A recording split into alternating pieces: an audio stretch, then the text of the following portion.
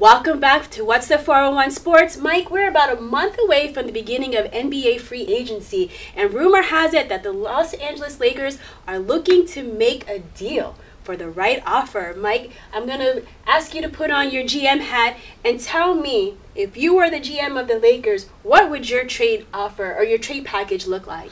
Well, I think one thing that they could look, then they would never do this. One thing that they could do is look to shop Lonzo Ball.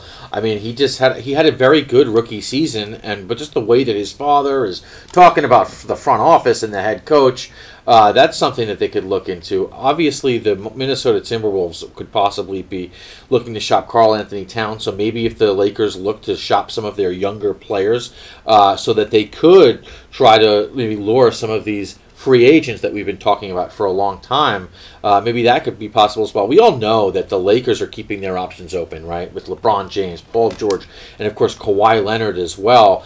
I think that they're in a good spot, though, despite the fact that they have this young talent. They didn't necessarily make the playoffs as some thought that they would, specifically LeVar Ball. But they're in a good spot here because a lot of things can go their way. If some of these lucrative playoff or these lucrative free agents don't want to sign with the Lakers in the offseason, they still have a good core of young talent that they could wind up either holding on to or trying to build for the future. Well, we'll all see how it all plays out. Yeah. So if I'm the Lakers GM, I'm going to try to get the most for giving up the least. And so I think one of my packages would include Kyle Kuzma, Julius Randle, and a 2019 draft pick. I'm going to try my best to hang on to Brandon Ingram. I think that he has a high ceiling, and I don't want to necessarily give up. Right. But my offer has to be enough for them to pick up the phone, not only pick up the phone, but seriously give thought to what I'm proposing. So my package number 2, which I want to avoid at all costs, is Brandon Ingram, Kyle Kuzma, and a draft pick.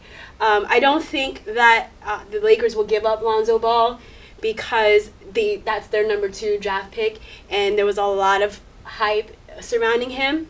So I don't think that they'll give him up.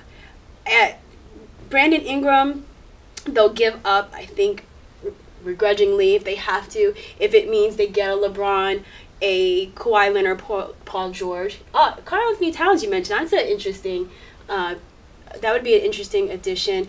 I think that, you as a Lakers GM, you want to keep your option open. You don't want to necessarily fully gut your team to get some of these free agents. With LeBron, you may have to.